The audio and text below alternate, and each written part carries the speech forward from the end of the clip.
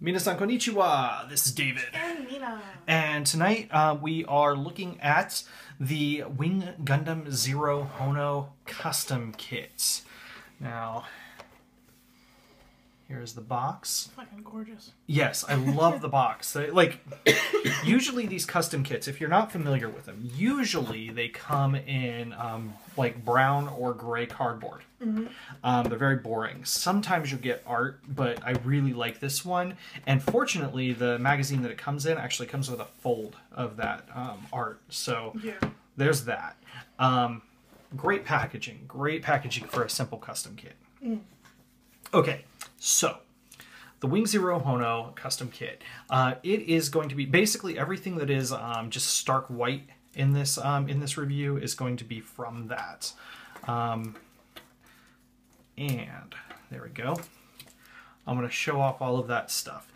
It's a great little kit. It's only a single runner, but it has a lot of little things to it. So first off, you have, if you want to use it as a modifier for the wings, you can just add those to those, and it just adds this giant profile to the wings. Mm-hmm. It sort of gives it a profile like one of the Endless Waltz kits. Like, this reminds me a lot of the Death Scythe Hell custom or the Wing Zero custom Endless Waltz version. But no goofy feet. Yeah, without the goofy, ugly feet of those. Yes. I'm not a big fan of feet. So the one big gripe that I have, and this is a moneymaker, I think, for them, and it's going to make my money. So, you know, I can only complain so much. This set right here. So much when we love you so much. Yeah, I know. We love you, Bandai. So this piece right here, this set of wings, or feathers. These feathers are kukris, which is kind of cool, right? Right. But there's only one of this set in here. Yep. And in order to make the kit symmetrical, you need two. And you know, without symmetry, we will all panic and die. Well, they're wings. They have to be fucking symmetrical, right? Like, but you can put them on the sword. You can, but they're feathers. They're feathers. They're feathers. I want them for the wings. Frankly, like, I would buy those pieces separately, put them on the portants. With the portant flyer. Yeah, the G portant, yeah. Yeah. But anyway, so that's my one complaint about the kit. So let's see what we got here. These are, of course, the main focus of the kit. They are two long blades. And actually, there's adapters on here. These are hinges that you can take right off. And those are what you use to attach them to the wings. And it allows them to pivot a little bit on there. They're actually really well kept on there, which is kind of weird too, because it's a good thing that they hold pretty tight. You have to be able to change them out. So anyway, configurations for these I will show in just a moment. I will note that there is a backpack. This is a Gundam Build Fighter style backpack. Mm-hmm. So you can literally just put these on here with the adapters. You can put them on there. And so you can put these two wing effect pieces on whatever kit you want. Mm-hmm. It's kind of cool, is what it is. So you can put them on the bear guy, the little tiny bear guy, right? Done. Give him two giant blades. It comes with a head. You bring this up real close. I don't know how well I can focus. But this head is super detailed, and it's actually built in a really nice way that promotes painting. It's 4 pieces. The magazine actually comes with a nice painting guide, too, that gives you ideas and colors. And even where to put the masking tape down. Yeah, it shows you where to put the masking tape down on the swords and everything. This is particularly important because the Wing Zero Honoo is a manga, so it's never been really shown in color. So that's nice. We have this piece right here, which turns this into sort of a little javelin type deal. It's probably the least impressive of these parts.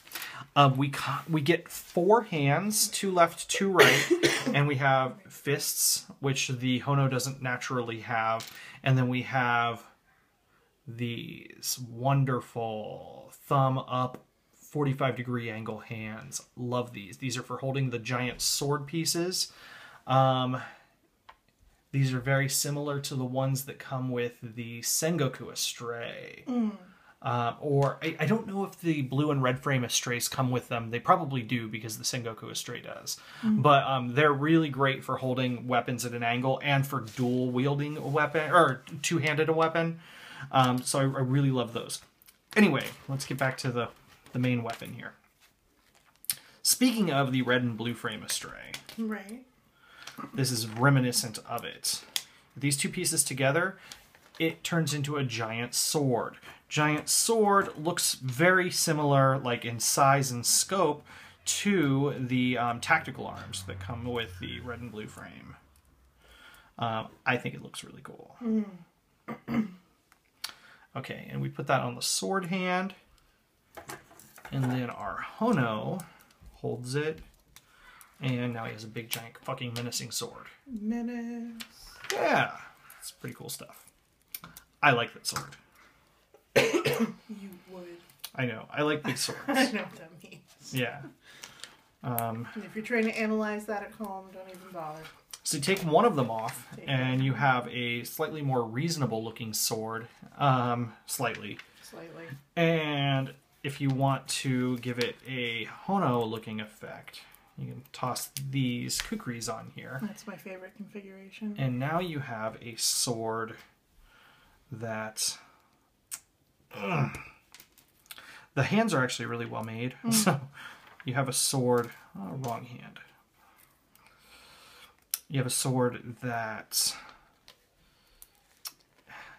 fits that motif and looks really good. And still manages to have a really big sort of silhouette, a really big profile. Yeah. So, love that sword. I'll compare and contrast these two heads for real quick. Now, you'll notice the one big difference is that the default head has those effect parts on it. True. But there's definitely more detail in the custom head. The custom head also has a bigger forehead crown jewel thing. The V-fin is just way more detailed. The side pieces are a little bit more, and it's slender. It's slightly narrower, which has a very manga feel to it. It's got a few extra panel lines, which is nice. So it's definitely different. Thus, custom. The advice for painting is really neat too. Yeah. Can we show that off real quick? Yeah, sure. Since I have it open anyway. Particularly the headpiece. Yeah, the headpiece. Yeah, it gives you advice for how to give it a good paint job and make it look gorgeous like that. Yeah. Yes, and the painting guide here just gives you all of these really great silver effect ideas, how to make it shine, literally. And it looks really, really cool with that chromed effect there. It really complements the reds of the core build.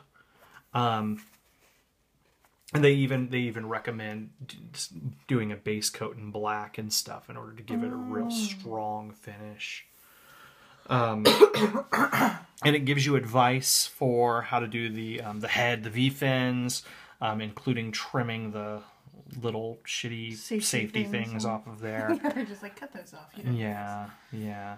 So there is the Wing Zero Honoo custom effect part. Custom kit that comes in Hobby Japan magazine. I believe you can still order it on GG Infinite and Hobby Link, maybe even Amazon, I don't know. But you should probably do so pretty quickly because it is limited. You'll only be able to get it for probably another week or so. I don't know. So if you want it, get it. But even the magazine is worthwhile. Yeah, the magazine's actually really great. It is, Hobby Japan magazine is packed full of all kinds of cool Gunpla stuff, and it gives you the pictures and release dates for the next 3 or 4 months, which is cool. And there we go. There's our custom kit. Quick reminder. Quick reminder. We are doing a contest. Yes. The contest is to build custom Gunpla. We are going to do a build fighters type elimination with it.